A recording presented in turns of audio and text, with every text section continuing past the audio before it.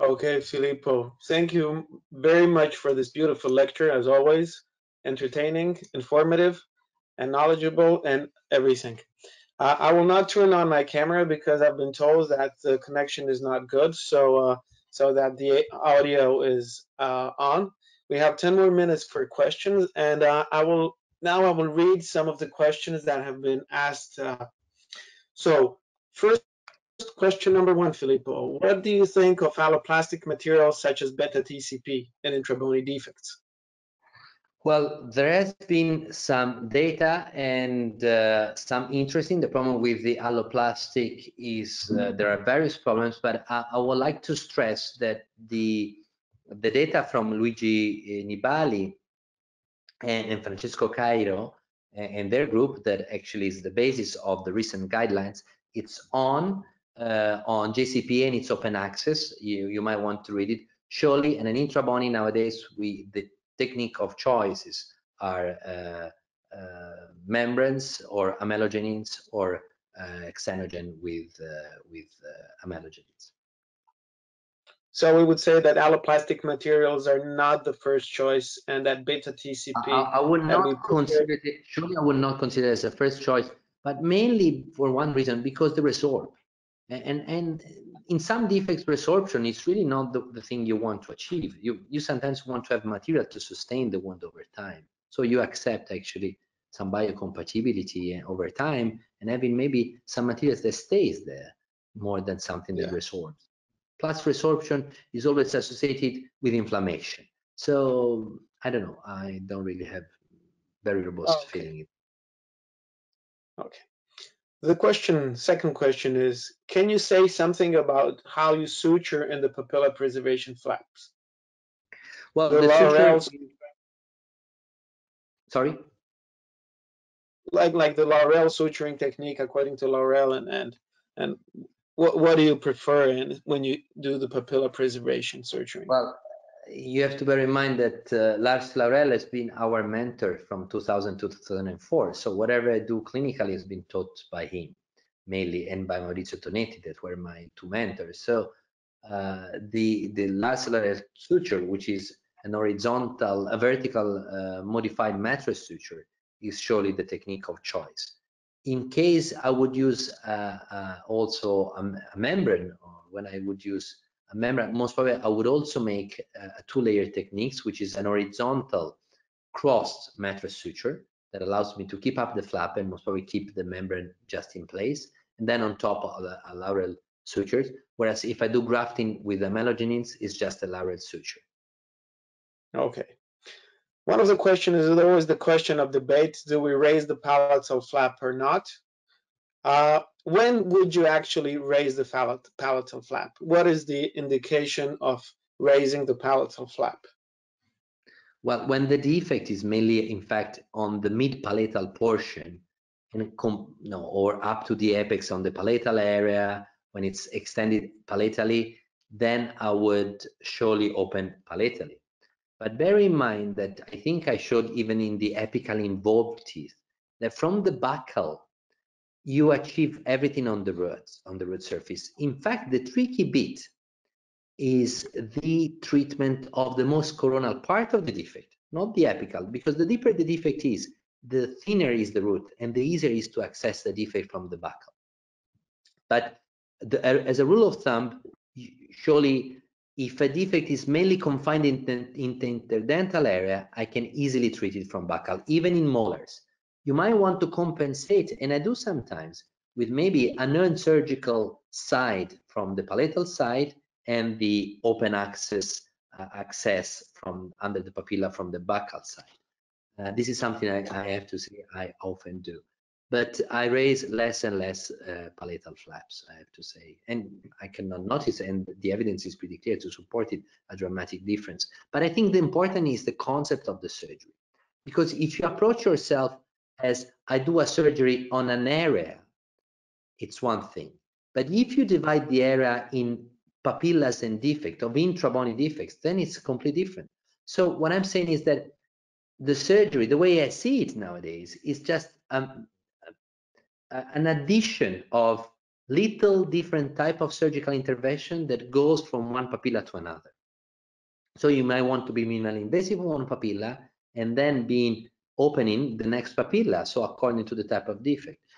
But of course, if you want yourself just to be, for example, resective, then you need to think at the area site and not at the defect site, and therefore you have to open the papilla, the palatal site.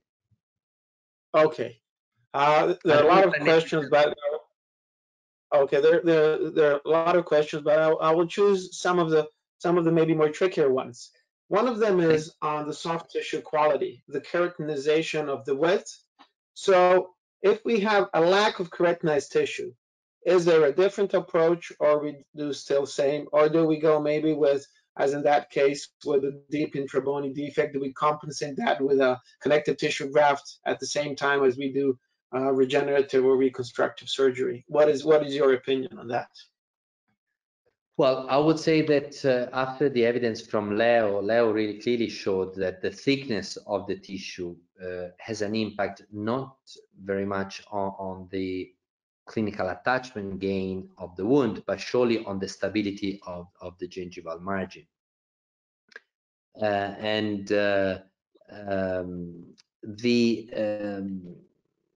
Therefore, I would say that most probably, if I wouldn't have, for example, I'm thinking about the classical area is the lower premolars, right?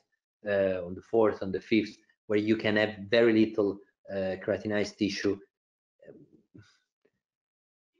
Well, to be honest with you, I don't think it's keratinized tissue that would drive. I was thinking it's not the keratinized tissue that would force me to put a graft or not, but it's actually the phenotype of the patient. I think phenotype, maybe in an anterior area, it's something where I would like to put also under the flap a grafting, but a thin one, to increase thickness and therefore to give more soft tissue stability. But I wouldn't very much concerned about the height of the keratinized tissue, but the thickness of the soft tissue in total. Okay. Now we have this one question that is often things are often used, and it's about lasers. That some colleagues show that with laser use that they can treat most of their cases without any surgical intervention. So what is the opinion or the stand on laser, and what is your opinion on that? That maybe with additional use of lasers that there is, although we know there is no evidence to support this, but people always ask the same question. Yeah, I mean, it's very easy here, and I would like to use the sentence of Charlie Cobb in a magnificent paper in Periodontology 2000 in 2008. The title of the paper, if I remember correctly, is The Use of Lasers in Periodontal Treatment, the Essence and the Noise. That's, I think, the title. But it's a beautiful paper. Basically, he concludes the paper by saying, after 30 years of clinical studies, 118 clinical trials, we still don't know whether it makes any sense or not to add lasers in the debridement. Okay. Now, but I want to be clear. I think one story is to talk about teeth, another story about talking about implants, because you see, we tend to get, as dentists, we get fascinated by tools because we like to play with our hands. But I think, once again, what is important is the biological approach. What is the goal? The goal of the treatment in a root is to debride, to scale, and to root plane. At least this is what you can do. But on implant, you can't do implant planing, and the scaling is very poor. Therefore, on implant, you would potentiate the debridement phase. Therefore, maybe on the implant, there might be something interesting or something that would be conducive. But the evidence, to be honest, to me is just suggesting that it doesn't add much, but it costs a lot of money. Okay. Another question, which is also an issue always, how long do you wait following non-surgical therapy to do surgical treatment? I wait 3 months. Do you do it after 6 weeks or 3 months or 6 months? What? I do 3 months. Of course, you have to bear in mind that 10 years ago, 15 years ago, I was doing more and more surgery compared to now, because I was reevaluating at 1 month, and I was treating also pockets of 4 millimeters bleeding. So, of course, every patient was undergoing surgery. Now I wait 3 months, and in the paper that I also contributed of Jean Souvan, Jan Dereks, and Cristiano Tommasi, it is clearly written that the wound keeps on healing. If you would assess 6 months down the road, the healing would be even higher. However, I don't wait that long because in this chronic treatment, there is a momentum.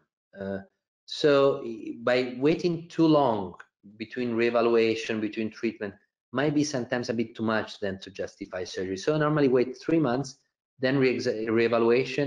If there is a chance for a second session of non-surgical treatment, I do not hesitate. I do provide non-surgical treatment again, because that's what I would like to have if I would be a patient, to be honest. But if there are indications that the defects are associated with infrabony and forcation, I would go for surgery, and I would try to be regenerative. Okay, now just to continue to that last sentence, there's a question. Could you repeat the indications for avoiding a second course of non-surgical therapy? So when would you do a non-surgical therapy again, or when would you go after directly to the surgical part? To clarify this. Yes, thank you. If I might, speaking to the colleague that made the question, it's not that we try to avoid the second non-surgical treatment because it looks like that we want to cut people. It's not that we aim to do the surgery. I know we've always been there. It's more fun, let's face it, but it's not the point of the treatment. The point is when you should see the surgery, the place where you know the non-surgical treatment is not working.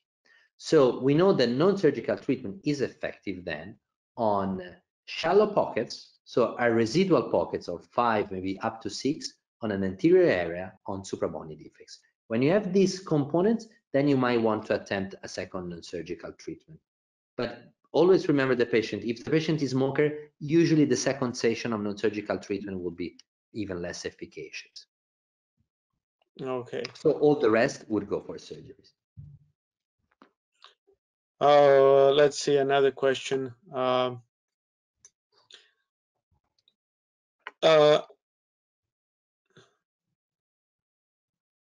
Okay.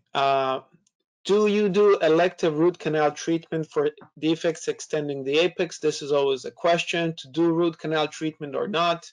When do we think that the pulp will go into necrosis and then have problems? So we know should not do root canal treatment as a preventive measures because most of the teeth still stay vital. But what is your opinion and how do you approach this?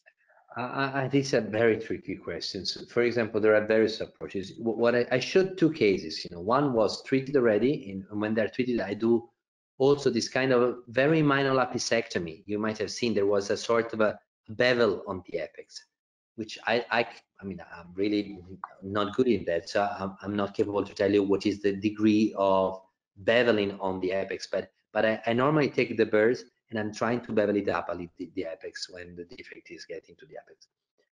I have to confess, if the tooth is vital before the surgery and I don't visually or examine the apex involvement, I try not to do endo treatment. But this sometimes, got me wrong. For example, a case, the case that we in fact saw the case because I showed it as an example of periodontal surgery in periodontitis patient on a incisors that had lower incisors that had hopeless prognosis. The vitality and the granuloma appeared 4 years after surgery. That means that when you do this type of surgery, you'll have to keep following up your patient throughout time. So you might decide at the end, of course, if you don't invade the apex, not to do it, but you have to have the organization to do it and a patient that is compliant, because eventually if you don't do it, you might end up with some endo problems. Okay, Filippo, thank you for this. Unfortunately, this is the last question we can answer, and because we're out of time. I would like to thank Filippo again for his wonderful webinar and for his answers. And I'd like to invite you all for the next webinar in 2 weeks. Oh, actually, not in 2 weeks, in 7 days on Thursday, which will be Virginie Montecorti. And she will talk about improving smile aesthetics with periodontal plastic surgery. And I invite you all to follow us on our social media platforms, such as the Facebook, Instagram, LinkedIn, Twitter, and etc. So from all of us from the EFP, I bid you farewell and looking forward to seeing you next time. Filippo, bye again. Hi, ciao, and bye-bye to everybody here from the globe listening to us from the EFP. Thank you very much, everybody.